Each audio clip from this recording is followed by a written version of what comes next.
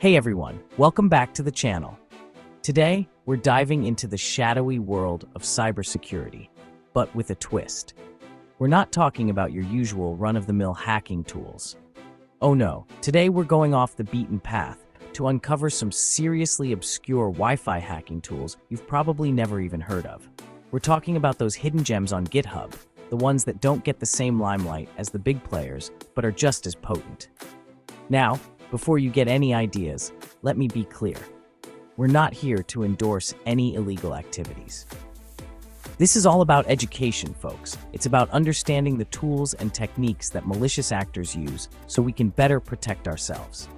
So, whether you're a cybersecurity enthusiast or just someone who wants to be more aware of the digital world around you, stick around.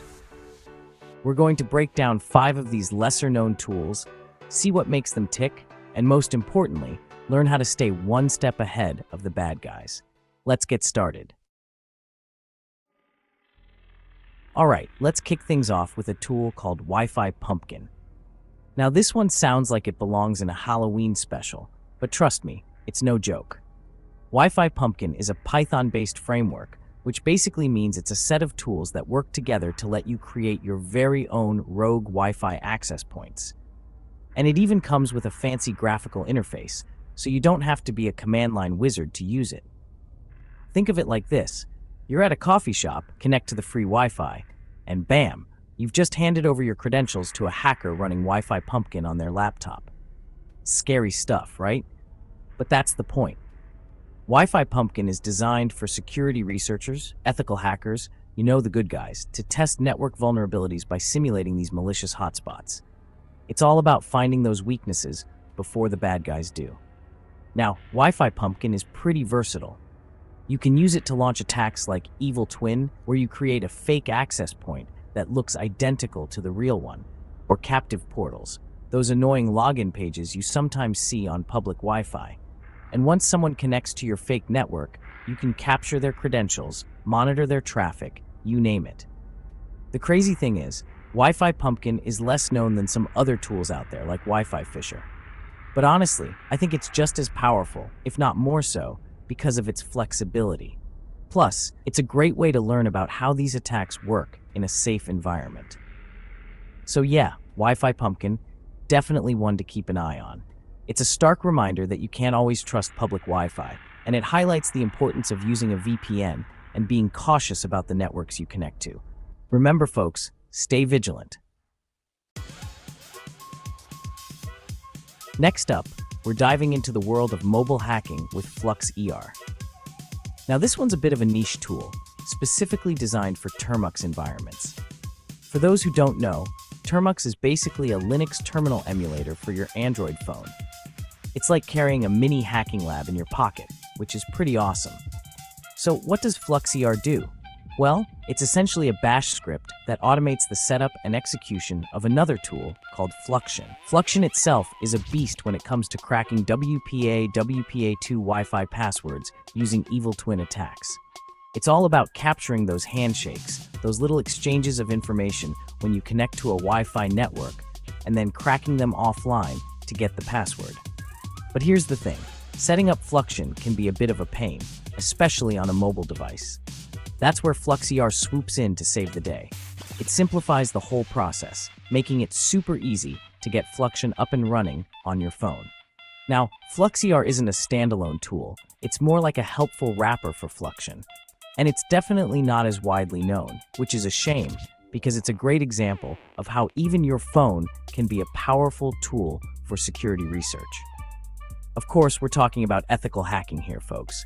Using FluxER to audit your own network, test its security, that sort of thing. It's all about understanding the tools and techniques that are out there so you can better protect yourself.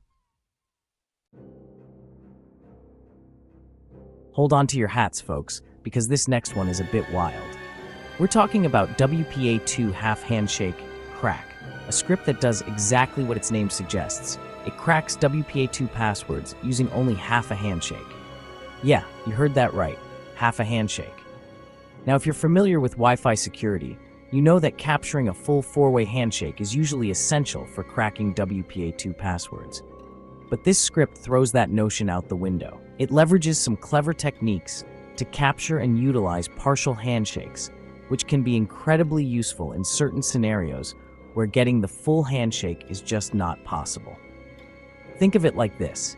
You're a security researcher trying to test the security of a Wi-Fi network, but you can't get close enough to capture a full handshake.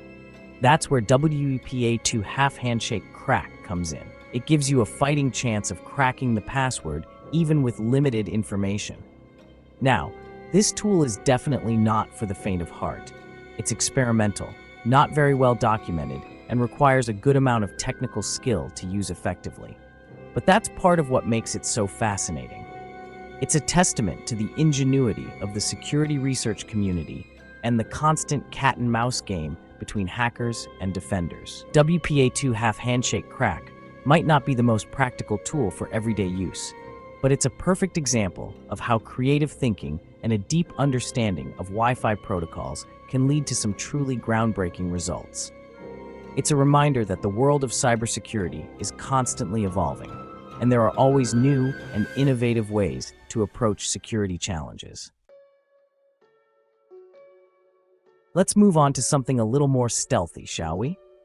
I'm talking about WiFiSky, a penetration testing tool that's all about flying under the radar. This one's available for both Linux and Termux, so you can use it on your computer or your trusty hacking phone. Now, WiFiSky might not have the flashiest name, but don't let that fool you. This tool is packed with features for testing the resilience of your Wi-Fi network. We're talking deauthentication attacks, password stealing, the works. But what sets WiFiSky apart is its focus on stealth and automation. Imagine this. You're a network administrator and want to test how your Wi-Fi network holds up against common attacks, but you don't want to disrupt legitimate users. That's where WiFiSky shines. It can launch these attacks discreetly without raising too many red flags. It's like a ninja, silently slipping through the network, testing defenses and exploiting weaknesses without anyone noticing. And the automation features are where things get really interesting. You can set up WiFiSky to run specific attacks at certain times or when certain conditions are met. Now, WiFiSky might be a bit obscure compared to some of the bigger names in the Wi-Fi hacking world, but that's part of what makes it so effective. It's a reminder that sometimes the most dangerous attacks are the ones you don't see coming.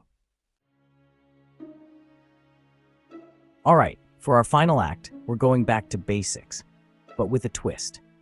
Meet PixieDWPS Hors WPS Shack Python, a script that proves sometimes the oldest tricks in the book are still effective. This one's all about exploiting WPS, or Wi-Fi Protected Setup, which is supposed to make connecting to Wi-Fi networks easier.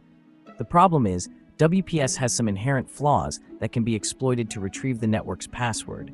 And that's where PixieDWPS WPS Shack Python comes in. This script leverages two other tools, Reaver and PixieDPS, to launch targeted attacks against WPS-enabled routers. Think of it like this. WPS is like a shortcut for getting into your Wi-Fi network, but sometimes that shortcut leads to a backdoor that hackers can exploit. And PixieDPS Hack Python is like a skeleton key designed to unlock that backdoor and gain access to the network. Now, this script is pretty niche. It's only effective against routers that have WPS enabled, and it's not as widely known as Reaver, which is a standalone tool for WPS attacks. But that's also what makes it interesting. It shows that even in the ever-evolving world of cybersecurity, old vulnerabilities can still linger, and sometimes the simplest tools can be the most effective. So if you're still using WPS on your router, this is your wake-up call. Disable it. There are plenty of other ways to secure your Wi-Fi network that don't involve leaving the back door wide open. There you have it, 5 Wi-Fi hacking tools from GitHub that fly under the radar but pack a punch for security research. Remember, the goal here isn't to turn you into a hacker. I'm not suggesting you go download these or start messing with networks. That's not the vibe here. Instead, it's about peeling back the layers of cybersecurity, showing you the tools and techniques that are out there, and emphasizing why protecting your Wi-Fi is so crucial. These tools, as obscure as they may be, highlight the vulnerabilities that exist in the wireless world.